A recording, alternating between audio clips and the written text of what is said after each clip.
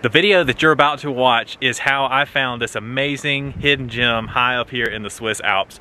This is Oscheninsee Lake, and it is absolutely amazing. People aren't talking about this on Instagram, they aren't talking about it on YouTube, and the travel vloggers, they're not here, bloggers. I had a hard time finding any kind of information about this place on how to get here, what to do here, but we found it last night just by accident. I was looking on Google Maps, scrolling around, looking for something to do, and we found this place. And look, I mean, it's got waterfalls, it's got the lake, it's got mountains, it's got an alpine coaster, it's got ski lifts, it's got everything that you could want to do as a tourist, except there's no tourists. Look behind me, this is the summertime. There's a few people back here. Basically everyone that we've come across is speaking German, so they're most likely locals or from this region. This place is absolutely amazing, and you have to add it to any Switzerland trip. You have to come here.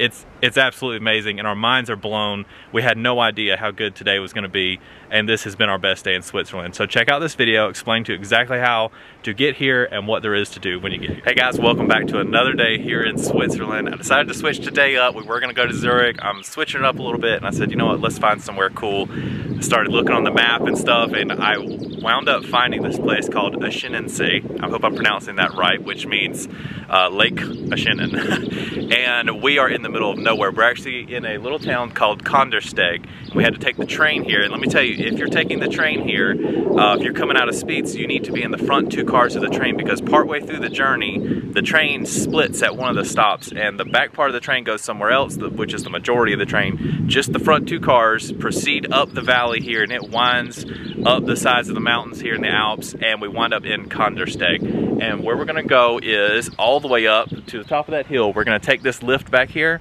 to the top, and then we're gonna go even further than that to get to the lake. I hear it's beautiful. I've looked stuff up about it online. There's hardly any information. No YouTube travel vloggers are coming here. No tour books are talking about it, nothing like that. But this place looks beautiful, and I said, you know what, let's do something out of the ordinary. Let's do something that people aren't doing. So we're gonna check this out. So come along and let's go. So this is the view from the train platform. You can see that we're gonna go up here on the lift, and then further than that is where the lake is back there. But look at this view up the valley. I mean, you got a waterfall over here and the river coming down, just looking over the town of Kandersteg here. And this is the whole town. Everything that you see right here, this is it. Okay, so this town of Kandersteg is so cool. It is just so sleepy and quiet. There's hardly anyone here, hardly any tourists. The most people we've seen were two school groups that happen to be here right now. They were walking down the sidewalk. Other than that, it's just a couple people here and there sitting in a little restaurant outside and just hanging out. I mean, there's like nothing going on here. We're on our way over to the lift right now, and I haven't even had to use like my map or anything like that. You just follow signs for it. They have signs just telling you turn here and turn here, because there's only a couple streets here anyway, so it's not like there's a lot going on. But this place is just beautiful, and to me, this is what travel's about. Like, we could have gone to Zurich and seen all the top sites there, and I'm sure there's great stuff there, and I do want to go there at some point, but I love this adventure travel of getting out, seeing things that most people aren't coming to see. The stuff that when you get back home, people say, oh, did you go here, did you go here, because they've all been there. I like to be able to say, no, we went to Kandersteg, have you been there? We went to Oscheninsee, or however you say the name of this lake, and that kind of thing. But so excited to get up here and see this place. Already having a blast. This is already, I'm sure, a better decision than going to Zurich today.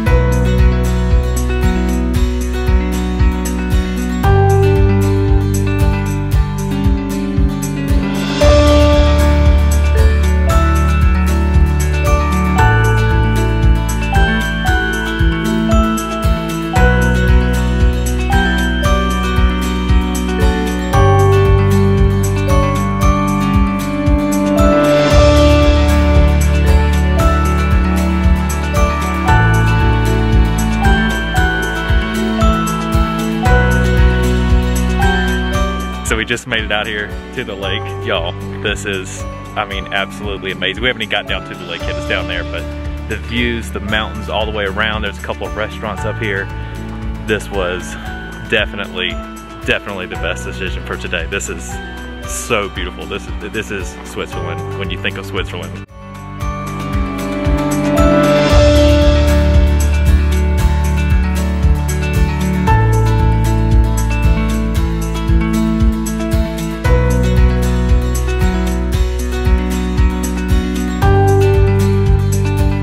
So we kind of walked around Oscheninsee after we got our lunch there, and y'all, this lake, I mean, it's unbelievable. I don't know if it's showing up in the camera, but it is blue as can be and just surrounded by the Alps back here. It's absolutely amazing. And look, I mean, this is all the people. Like there's hardly anybody. There's a couple people on the trails here and there.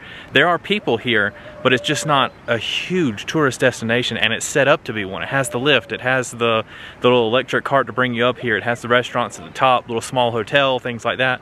So it's set up to have people, but there's very few tourists here. Everybody here that we've seen seems to be locals, you know, and by that I mean everybody is speaking German for the most part. There's hardly anybody walking around that you're like, oh, there's an American right there, there's a Brit right there, or whatever, you know, like it is in most tourist areas over here. But out here, it seems like the majority of people are locals. Like this is just a local spot to come. I mean, this is the summertime, it's warm out here, it's a lake, and there's, you know, I don't know, maybe 100 people out here or something. It's nothing. This is definitely like a hidden gem here in Switzerland. And look at the scenery. Does it get any more Swiss than the scenery back here and the little cottages and farmhouses up there? I mean, this is absolutely amazing. This is, I know I've said it, but I'm so glad that we came here today. This was the perfect day trip for us.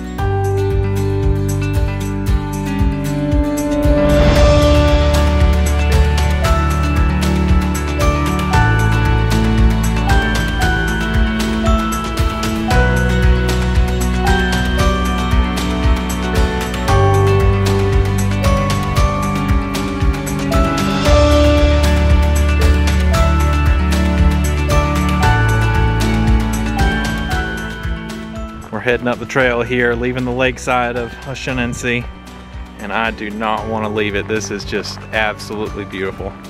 Perfect high alpine Swiss lake right here. So at the lakeside, just down from the restaurant, they do have this area where you can rent boats most of the day. They just closed up shop, but people have been renting boats by the hour right here so that they can go out and paddle on the lake, which actually goes way out and around that corner there.